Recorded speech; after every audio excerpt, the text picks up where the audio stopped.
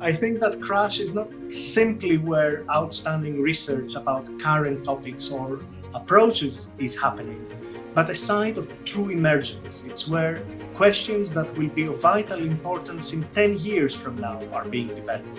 One of the ways you might think of CRASSH is as a kind of particle accelerator, a sort of hadron collider of intellectual life. Because what we do is we put things into accelerated motion and they bump into each other and new things come about. Our commitment in CRASSH is to the idea that none of the really big questions and none of the really interesting areas are ones that can be dealt with or can be disclosed by the resources of one subject area alone.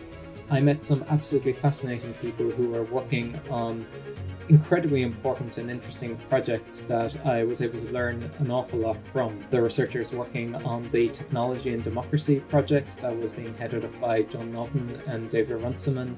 I can't imagine having the opportunity to learn these different perspectives on these things anywhere else in Cambridge.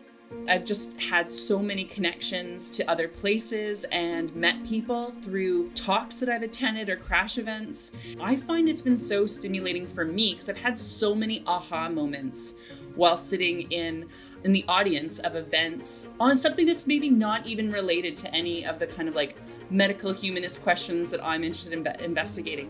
3, 2, 1,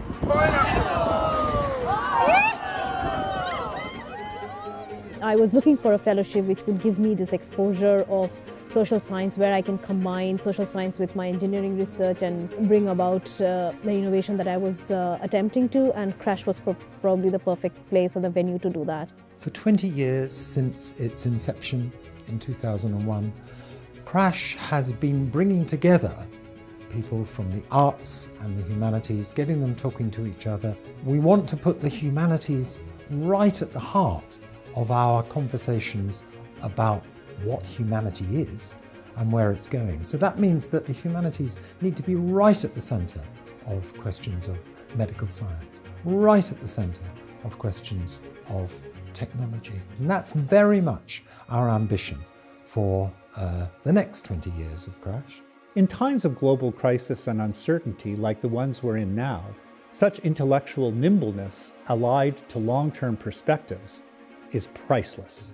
Not least of CRASSH's contributions has been its ability to bring the full weight and scope of humanities to bear on advances in the fields of medicine, technology, and scientific discovery.